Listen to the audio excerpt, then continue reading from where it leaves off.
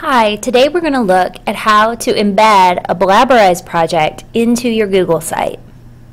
You'll want to go ahead and make sure that you've logged into Google Apps and that you've navigated to your site. So you'll want to make sure you go into Google Sites and that you select the website that you've started creating.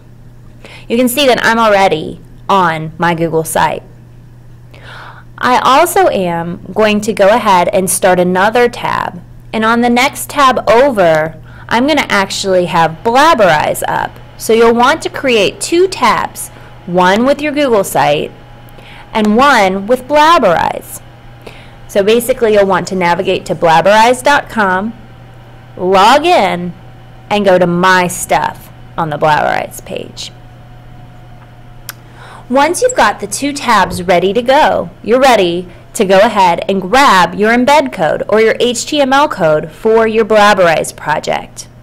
So I'm going to stay on the Blabberize tab right now, and I'm going to scroll down to my project, and I'm going to click on it.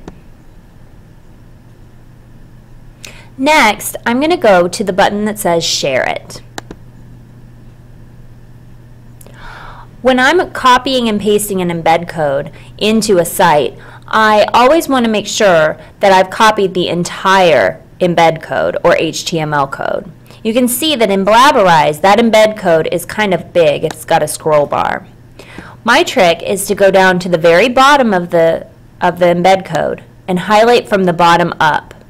That way, I'm going to be certain that I get the entire code that I need. Otherwise, my project won't appear the way that I want it to.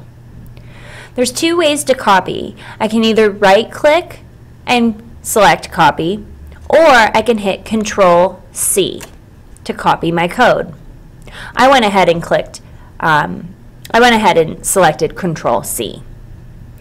Once your embed code is on your clipboard, you're ready to go back over to your Google Site tab. Now, I've already created a page for my Blabberize project.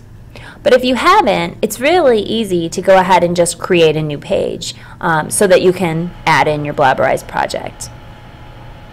I'm going to go ahead and click on my Blabberize page, and I'm going to go into Edit Page. Now that I'm in the edit mode, I'm going to be ready to create a code wrapper gadget that's going to hold my embed code in it. Code wrapper gadget is a really easy way to get your HTML code or your embed code into your site, and it also makes your project look pretty, so that's always a good plus too. So now that I'm in my edit mode, I'm going to go to Insert, and I'm going to scroll all the way to the bottom where it says More Gadgets. Then I'm going to search for code wrapper. That's the name of the gadget I need.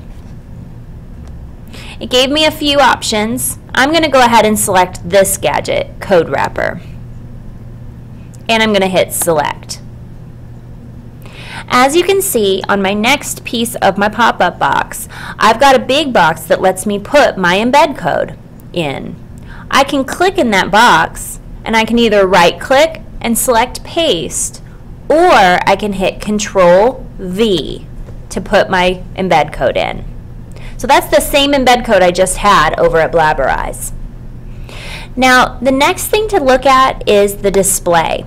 And I'll be honest with you, a lot of times I have to play with this area to get it to look the way that I want.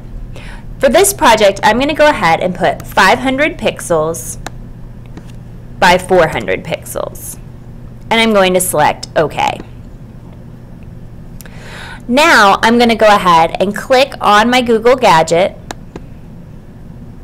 and I'm going to go ahead and center the gadget by clicking on the C. If later I need to mess with those properties, or if I didn't like the way that it looked, I can always click once on the Google gadget and go to Properties to change the pixels, and that'll help it look different for me. I'm going to go ahead and save.